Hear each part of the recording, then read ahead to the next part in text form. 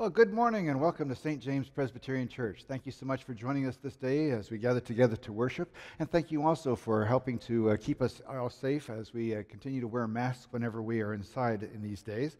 We invite you to come on over to the fellowship hall immediately following our worship service, where we have some refreshments and also have an opportunity to greet you a little less formally. Looking ahead on the calendar, next weekend is when we move off of daylight savings, which means you get an extra hour's sleep at night, but that also means that we will be starting our worship service a little bit later on your schedule. So please do make the adjustments to your clock and join us next week at our regular time at 10:30. I'd like to invite up onto the chancel Bill Condrelton, who is the chairperson of our pastor nominating committee.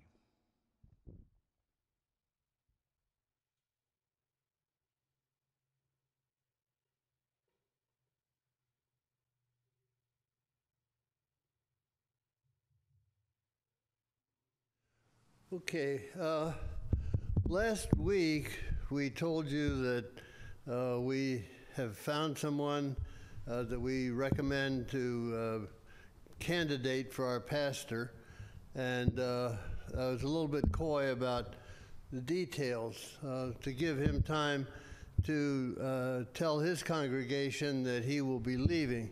He's the pastor of not one but two churches in eastern part of LA. He's got a bigger church and then a smaller church that he was important in starting. So for the past 3 years, he's been giving 2 sermons, not one, and running 2 services. His name is Reverend Dr. Eric Daly, and he has a PhD from Fuller, and he's been at his current location for 8 years, and he was he was ordained in 2005, and he's been in the business since then. He's 42. He has a wife and a child. His wife is also a pastor in the Pasadena area, and so the game plan here, and we were a little bit reticent to reveal all that so that he had time to tell his congregation that he's leaving, and he didn't hear about it by tweeting or from some other location. So the cat's out of the bag, and we really feel good about it. We think that God has been with us in searching for him, and we like him, and I think that he likes us, so we're optimistic. He will candidate on November 21st. That's, in other words, he will conduct the service on November 21st, and then the congregation will vote afterwards to accept him or not. There'll be a ballot, and it says yes or no. We hope and pray that everyone will say yes, and then there'll be a reception after that. But he won't start here until after Christmas. In other words, January 9th will be the first time that he will actually be here to run the service from the get-go. So that's roughly the schedule, and you'll be receiving a letter that has his name and whatever details we can put together. And we're asking everybody to start wearing your name tags so that he can recognize people, and we also have some new people, so we're anxious that they also get to know everybody here. So I'd like to take this opportunity to introduce to you the members of the Pastor Nominating Committee. We've been meeting now for the past 8 months, every Tuesday, and it's taken that long to actually put everything together, but we think that God has been guiding us throughout this whole process, and we feel very good. Our senior member is Marion Lovelace, age 94, and I don't know if she's in the room here, but she's been our recording secretary. She took the minutes the whole time, and so we have a good record of everything we did, and if anybody wants to read, you can find out how we've been spending our time for the last 8 months. she's also a deacon, and she's also the recording secretary there. So our next in age, actually, surprisingly enough, is Eric Stratton. Oh. I mean, Glenn. I'm a slow learner. Closer to the mic and mumbling. Can you not hear me? Okay, all right. First met Glenn when he and my son were in the youth group here, and Shasta and I were the faculty, the parent coordinators for a year or so. So it's been fun to watch him grow up and retire. He just retired from a career in the LA County Fire Department. But he was our vice chair. He was very helpful in checking references for some of the people that we were looking at. Our third and fourth age-wise, in descending order, we were blessed to have two new people come in the past 2 or 3 years. Masi Jalilian and Shabnam Perkati, yeah. Masi was a deacon for 3 years, and for the past year or two, she's been holding a full-time job and also going to school full-time. One of the things that happens when you come in from a foreign country, you have to take courses you've already taken before to get Americanized, if you will. So she just got her degree going full-time and working full-time. At the same time, she was working on the PNC, and very helpful in doing that. Shabnam can't be here today because she's working. Same deal, you know, when you're new to the country, while you wind up getting the off hours. And so Shabnam is not here, but they're both big help in evaluating the resumes that we received. Our youngest member is also our spark plug and probably our most valuable player. Allison Schultz was the corresponding secretary, and she had the job of receiving all these resumes, recording them, making sure they got distributed to the people in the PNC, recording our responses to it. She's been the spark plug in this whole thing, and she's really the one that made it work. Her energy is a major plus, and she does not put off till tomorrow what she can do yesterday. She ran our Zoom meetings, and her computer skills are really terrific in terms of putting everything together. So all those people, I'd like you to just give them a hand for the time that they put in and all the things they did.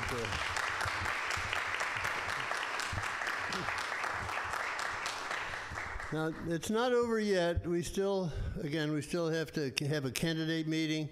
The congregation will have to be here and vote on that. That meeting Eric will conduct the meeting, and then we will excuse him, and the congregation will vote yes or no, and that meeting will be run by someone from the Presbyterian. But assuming that goes well, we'll be putting out some written information to follow up with this, and we'll like to have a reception after that candidate meeting, and then we'll go through Christmas with the same team that we have, and then on January 9th, Eric will be here in the pulpit.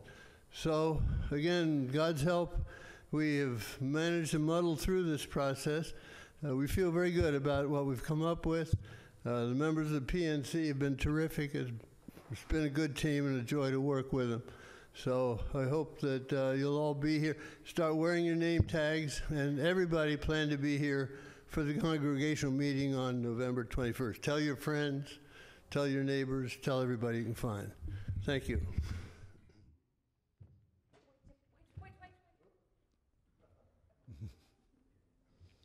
Good catch. Thank you, Bill. Let us worship God. Cry out with joy to the Lord, all the earth. Worship the Lord with gladness. Come into his presence with singing. For the Lord is a gracious God, whose mercy is everlasting, and whose faithfulness endures to all generations. Will you pray with me?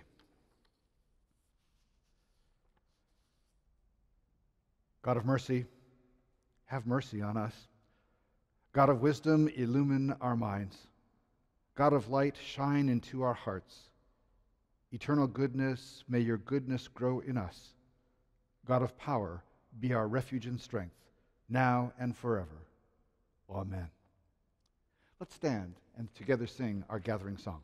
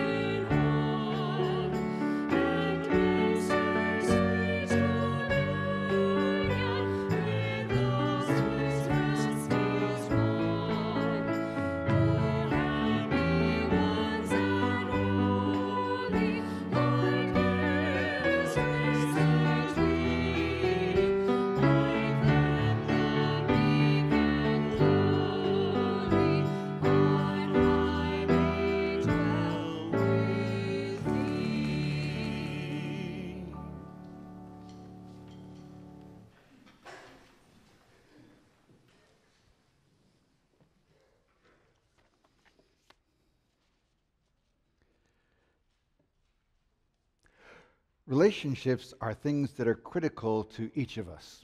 Relationships with our families, with those people who live close by, with those with whom we work, with those in our communities. And the purpose of discipleship is really about how to build great relationships. Discipleship is about more than just right belief. Right belief is important, but frankly, one can believe the right things and be pretty terrible at building your relationships. The purpose of discipleship is about something more than wholehearted determination. It is instead the purpose of discipleship, of following Jesus, is to build loving relationships. That's what Paul was talking about when he wrote in 1 Corinthians, "Now faith, hope, and love abide, these three, and the greatest of these is love." It's why Jesus, when he asked, "What is the summary of the law?" said, "To love God and love neighbor." He hasn't said, "Depends on what you believe." It says to love God and love neighbor. So love is how following Jesus tells us how to build great relationships. So given that, what are the things that we do? What are the markers for building those type of great and loving relationships? James, the brother of Jesus, wrote a letter to the early Christians to help give some guidelines, some keys for building those great relationships. And he wrote these words in the 3rd chapter of his letter, beginning with the 13th verse. I invite you to follow along as we read from James chapter 3, 13 through 18. Who is wise and understanding among you? Let them show it by their good life, by deeds done in humility that come from wisdom. But if you harbor bitter envy and selfish ambition in your hearts, do not boast about it or deny the truth. Such wisdom does not come down from heaven, but is earthly, unspiritual, demonic. For where you have envy and selfish ambition, there you will find disorder and every evil practice. But the wisdom that comes from heaven is first of all pure, then peace-loving, considerate, submissive, full of mercy and good fruit, impartial and sincere. Peacemakers who sow in peace reap a harvest of righteousness. This is the word of the Lord. Thanks be to God. Will you pray with me? Lord, this morning as we take a look again at these ancient words, it is our prayer that we will hear your voice speaking to us this day. Touch, renew, and refresh us, Lord. It's in Jesus' name that we pray. Amen. This morning I'd like to take a look at this passage, particularly in that second to the last verse, for what are 7 keys for building great relationships, relationships based on love. And the first key that James highlights is to build a great relationship, we start with ourselves. And it says, we are going to be a person of godly integrity. Specifically, what James says in verse 17 is, the wisdom from above is first of all pure. Now, pure has several different connotations. The first is, pure is referring to integrity. It's using pure in the same sense that the old Ivory commercial said their soap was 99 and 100% 100% pure. It wasn't making a moral judgment about it. It was saying there's an integrity, a consistency, a cogency. What you see in one situation will be what you see in another. And it says here, first, in order to build great relationships, we need to be persons with integrity. Because quite frankly, unless we are at home with ourselves, it's impossible to be present with others. The writer of Proverbs puts it this way. In Proverbs 10:9, he says, whoever walks in integrity walks securely, but whoever follows perverse ways will be found out. So the beginning point is that I will be a person of consistency in each of the realms of my relationships, in my private life and in my public life, in my work life and in my home life, in my personal life and in my professional life. When you see me, you will see me. But the Greek word that he uses here also has another connotation. It's pronounced hagnos. And what it means is that the values that will shape that commitment to integrity are values that reflect the character of God.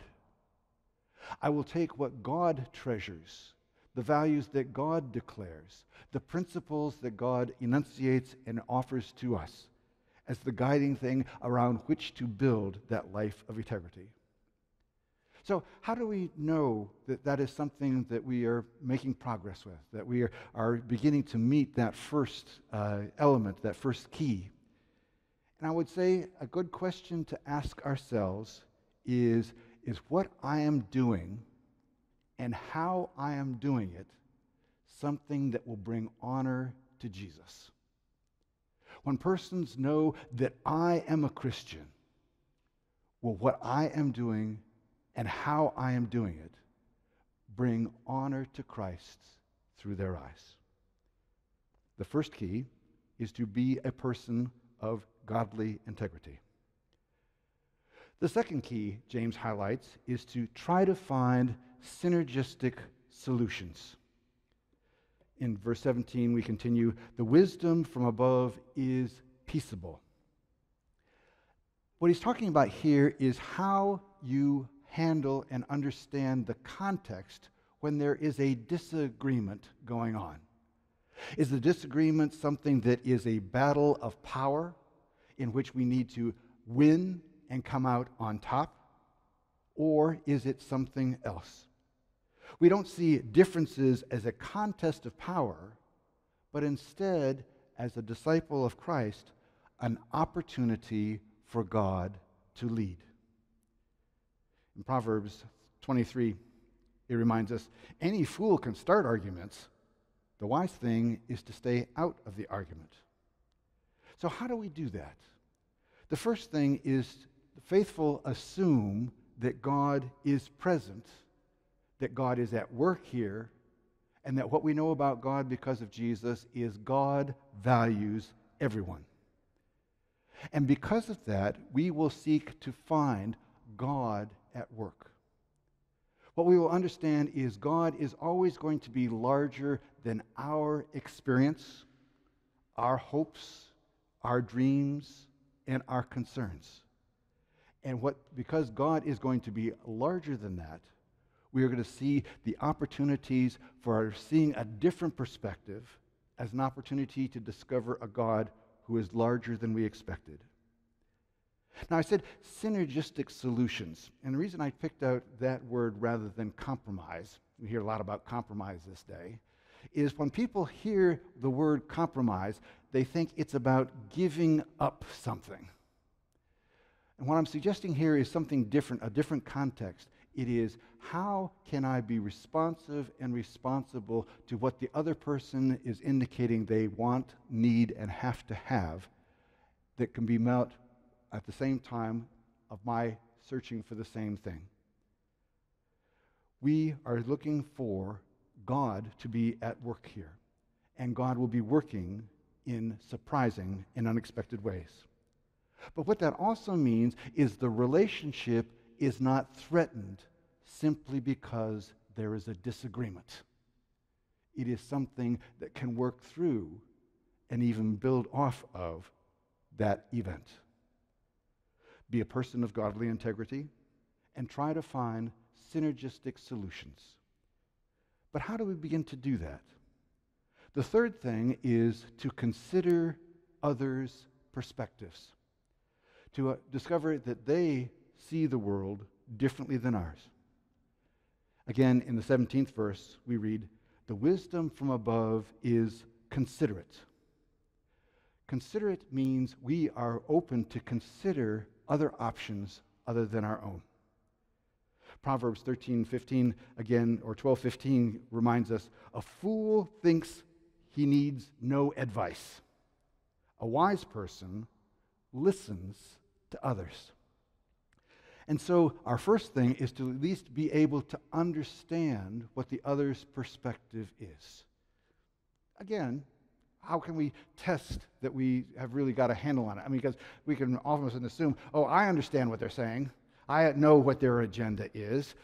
And oftentimes that's colored by our own perspective. So what's a test that we can use? A test that I try to do is say to the other person, I think I understand what you're trying to communicate, and it is this. And ask them, have I articulated it to their satisfaction? If they say, no, you haven't got it yet, then I know I haven't got it yet. It is taking the initiative to try to understand the other person's perspective. But why is that important? The other meaning of this term that's translated here, considerate, is gentle. Gentle is the word, if you were to read it in the New Revised Standard Version, rather than the New International Version that we did, is the wisdom from above is gentle. Now, gentle means something more than just soft. What gentle means is strength is exercised, understanding how it impacts others. A person can be very strong, very powerful, but they use that power gently when they are aware of how it impacts others. And understanding their perspective is the beginning, but it's also understanding that this is not just a simple exercise of power. It is how the power is utilized to touch others. Paul puts it this way in his letter to the Philippians. In Philippians 4:4, he says, "Let your gentleness be known to everyone." Use your power in ways that are aware of how it impacts others. We do that because the Lord is near. So, a person of bodily integrity, a person seeking synergistic solutions. I'm willing to consider other person's perspectives. The fourth one James highlights is being willing to yield. In verse 17, the wisdom from above is willing to yield. Now again, different translations sort of highlight different aspects of the original Greek term. If you were to look in different versions of the Bible, this verse is translated different ways. If you were to read the New International Version that we did for its beginning, it says submissive. The Revised Standard said open to reason. The New Revised Standard, willing to yield. The Living Bible says allows discussion. So what is this trying to get? What is it aiming with all these different ramifications? What it's saying is the relationship is not establishing a pecking order of authority, but a community in which all can be the potential spokesperson for God. And the thing is, that can happen in very surprising, unexpected ways. There's a humorous story that's found in the 22nd chapter of Numbers.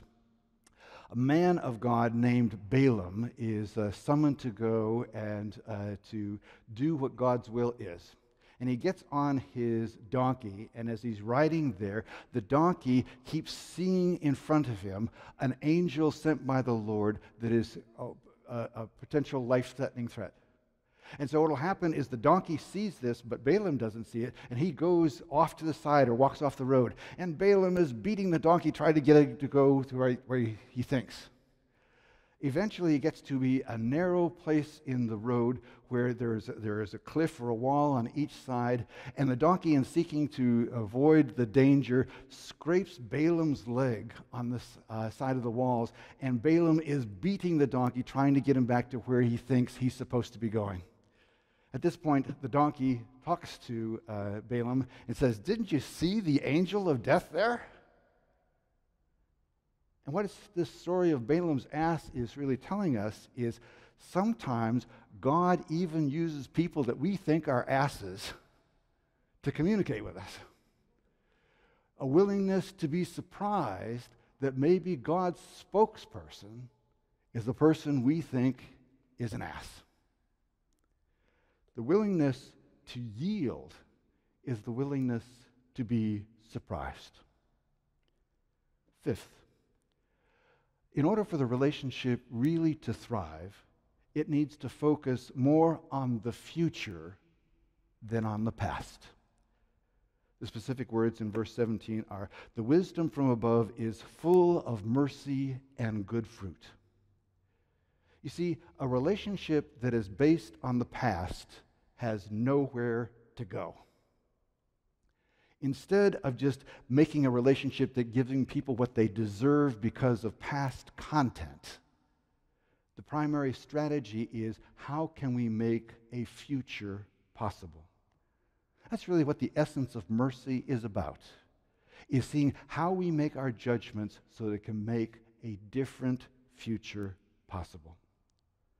And what that means is we're not going to throw back at a person the mistakes that they have made. Indeed, in Proverbs 17:9, we're reminded, love forgets mistakes, nagging about them even parts the best of friends. Instead, there may have been mistakes, but the way to talk about them is how we build for the future. And with that, even when mistakes have been made, the relationship still can thrive. So, godly integrity, trying to find synergistic solutions, considering others' perspectives, being willing to yield, focusing more on the future than on the past. The sixth one is don't prejudge others. The specific words in verse 17 are, the wisdom from above is impartial. All of us have first initial judgments about others.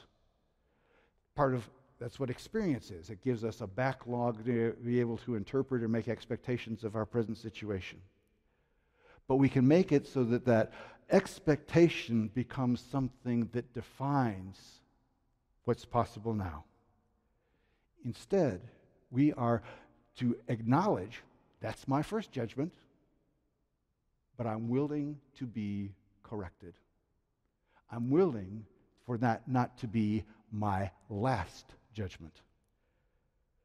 As James says a little earlier in his letter, in chapter 2, verse 1, my brothers and sisters, as believers in our gracious Lord Jesus Christ, don't show favoritism. It is to let us be corrected, even though we will always have a first judgment. And finally, in order to have a great relationship, a relationship based upon love, it is necessary that we be authentic. Verse 17 says, the wisdom from above is sincere. And that authenticity has to do with both our strengths and our limitations. If we are not realistic and authentic about our strengths, quite frankly, we will never realize our potential or what we can bring to the relationship. Unless we are realistic about our limitations and maybe even our weaknesses, we'll never think we need to be blessed. And unless we are transparent about that, only a superficial alliance will be possible, limited by our common interests. You may recognize the name Dave Thomas. He was the founder of Wendy's. And he tells this about, in an interview that he had. He said, honesty is the number one ingredient for success. I learned this by trial and error. I was born out of wedlock in New Jersey in 1932. A Michigan couple adopted me after I was born. My adoptive mother died when I was 5, but I had the good fortune that I had a wonderful adoptive grandmother who raised me. I did not discover that I was adopted for many years, and I have to admit, this made me angry and resentful for some time. Yet after I learned the truth, I didn't always share it with others. One day at a Wendy's manager meeting, he buttonholed me and said, Dave, when you gave your speech today, you left out the part of being adopted. Why did you do that? I've always related to that because I was adopted myself. The comment hit home. And from that point on, I made it a practice to be fully honest and proud about my past. Our authenticity permits authenticity from others. And quite frankly, we will not expect of others what we are unwilling to do ourselves. So to be a fully devoted follower of Jesus is to make great relationships with others, with God and with others. That means we will be persons of godly integrity, who try to find peaceful solutions, who consider others' perspectives, and are even willing to yield. We will focus more on the future than we do on the past, and try to overcome our prejudgments and to be authentic with each other. With that wisdom in action, we can develop the healthy, edifying relationships that we need and that God wants for us. Will you pray with me? Lord our God, we give you thanks that you have illustrated for us the capacity and power of love. We pray, Lord, that as we follow Jesus, we might integrate that into our lives and build those relationships that are most important to us. Bless us, Lord, that we might be instruments of your blessing. It's in Jesus' name that we pray. Amen.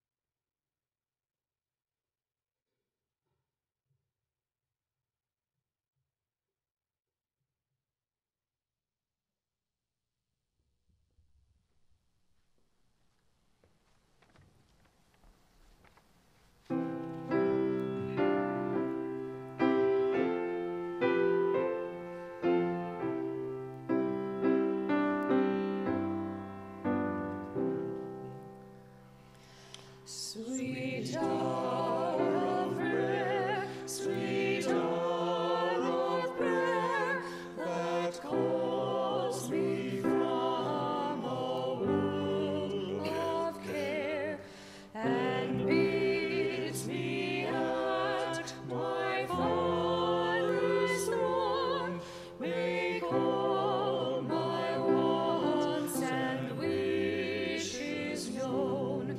In seasons of distress and grief, my soul has often found relief, and oft escaped the tempter's snare by thy return, sweet hour of prayer.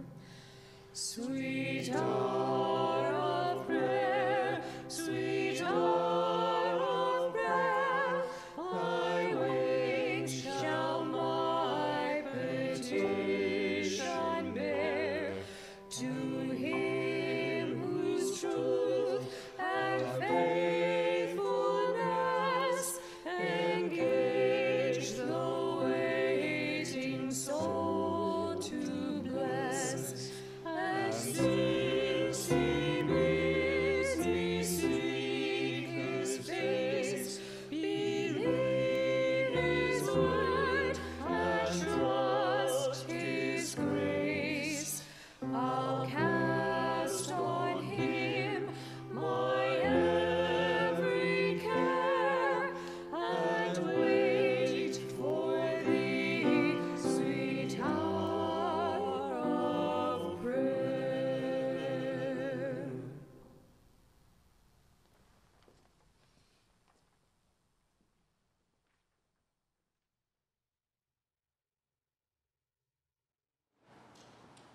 In this sweet hour of prayer, we are invited to raise before God those things that are on our hearts, both reasons for celebration and joy, and also to seek God's help in dealing with challenges that are before us. So are there any things that you would like us to remember particularly? Are there any things that you would like us to remember particularly in our prayers this morning?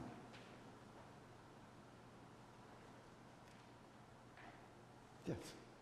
Traveling mercies for Daddy as she heads to New York today to go be with our daughter who's having her knee surgery on Tuesday. So prayers for successful outcome of daughter Danette's knee surgery on Tuesday. Very good.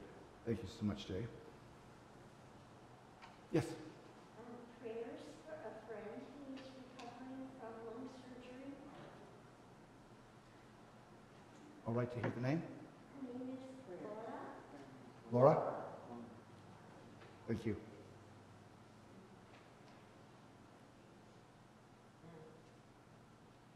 Yes. I want to say prayers for my son, for he's turning 51 on November the 12th. And also I'm going to share when I happy Halloween. I'm sorry, his name again? A happy Halloween. I said my son's turning 51 on November the 12th. Yes, I know his name. John Ashley Martin. Thanks. J.O.A. Thank you. And wish everyone a happy Halloween.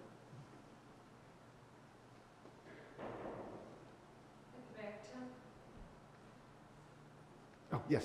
Yes, prayers for the La Cruz and Sapor Santos family. I'm sorry, I just couldn't hear the name. De La Cruz and Sapor Santos family.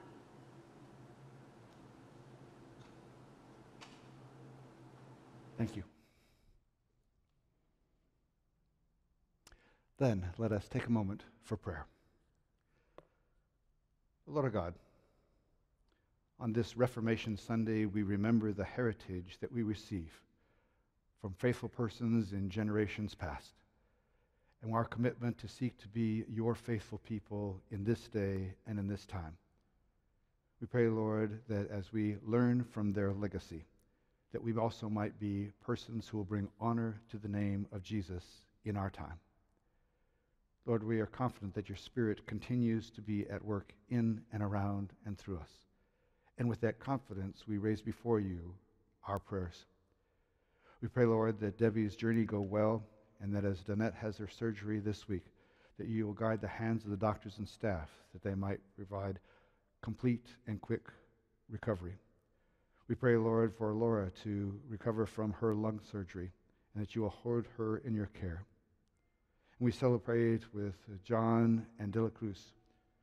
Hold them in your care in the celebrations of this time and with their family. Lord, you continue to watch over and guide and be at work in and around and through us. And with that confidence, we raise before you the things that are on our hearts. It's not that you do not know them, but in our expressions, we give life to that relationship that expects to find you at work here. So, Lord, hear our prayers.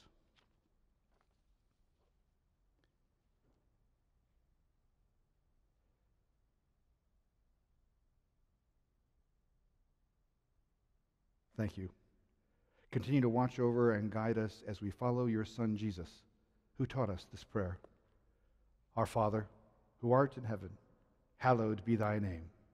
Thy kingdom come, thy will be done, on earth as it is in heaven. Give us this day our daily bread, and forgive us our debts, as we forgive our debtors. And lead us not into temptation, but deliver us from evil. For thine is the kingdom, and the power, and the glory forever. Amen. Let's stand and join in singing our closing hymn.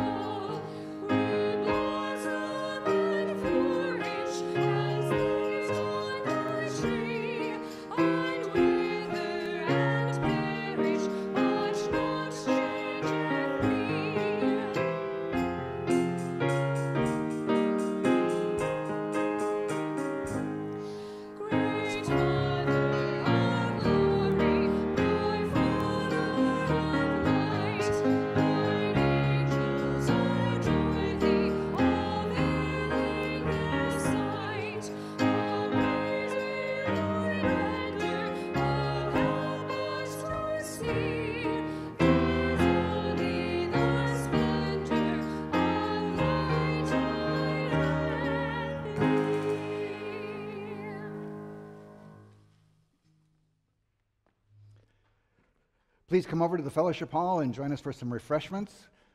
May the Lord bless you and keep you. May the Lord face shine upon you and be gracious to you. May the Lord lift up his countenance upon you and give you peace in this and in every day. Amen. God bless you. Have a great day.